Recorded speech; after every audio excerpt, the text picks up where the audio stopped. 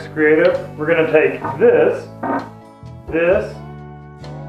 some of this, and a belt sander, a handheld belt sander, and this, and we're going to make this.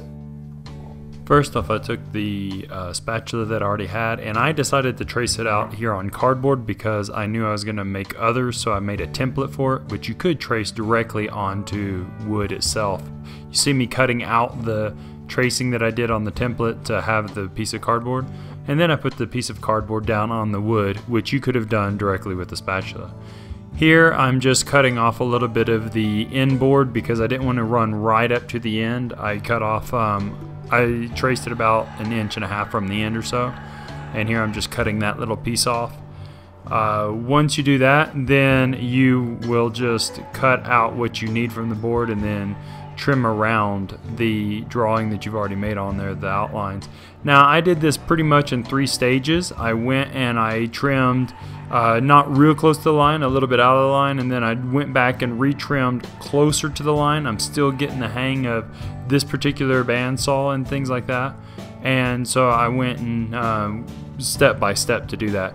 Here you can see me copying what is the curve of the spatula on its, let's say the flat side, how much lift or rise it has.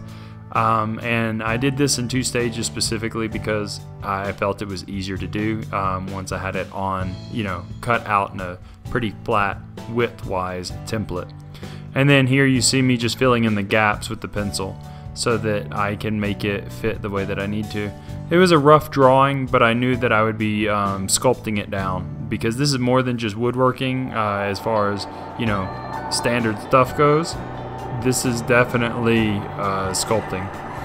And here you see me trying to figure out the best way to cut this edge into it. It's got a little bit of variance, so you have to figure out what the best way is, and then I decided to start from the other end and come back. You have to really watch your fingers here because you're dealing with a very, very tight tolerance on the end where the spatula is itself. Now you'll see me running it actually backwards through the blade. Instead of cutting, I'm actually using the blade to kind of sand it, and that's the rough shape that you have there. Now once all that was done, I still needed to finish shaping it and final sand it. So what I did is I took the belt sander, and it's a handheld belt sander, so I have one that has a lock on the trigger, and I use these clamps to just put it in a jig and hold it tight, and then I turn on the trigger with the lock that it has, so it would keep going while I had it upside down.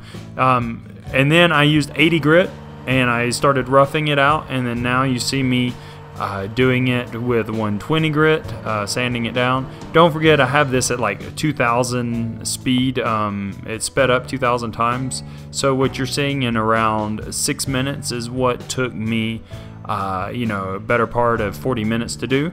And then here I go back with 100 grit by hand just to finish sanding off some things. I squared off the end, and then I went and I started sanding with some 150, and then I go up to 220 sanding on this, just trying to get it as smooth as possible.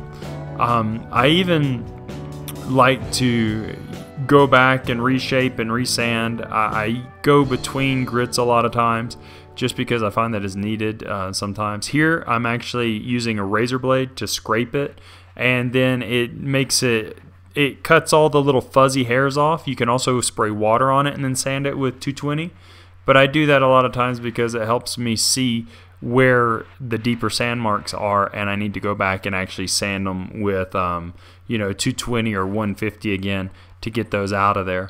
And here you see me just finalizing the overall shape as far as the handle and the tip of the handle, and then of course here I'm trying to refine the scoop on it so it's as even as possible on both symmetrically, the sides, and in the actual transition and the curve.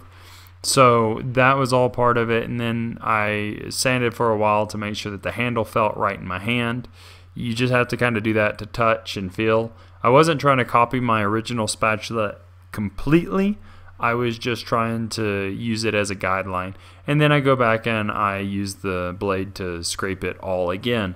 That's equivalent to using like 1,000 grit.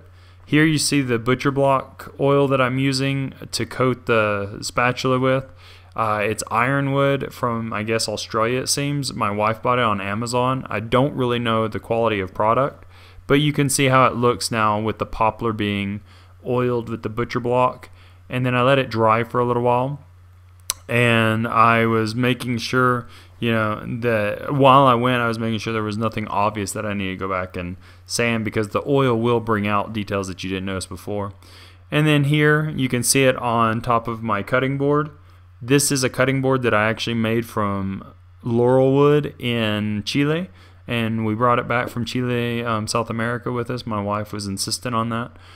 So I'll be refinishing that here in the near future. And then here's just a few final photos of how the spatula turned out after it was all oiled and dried. So I'm pretty happy with it, especially for my first spatula.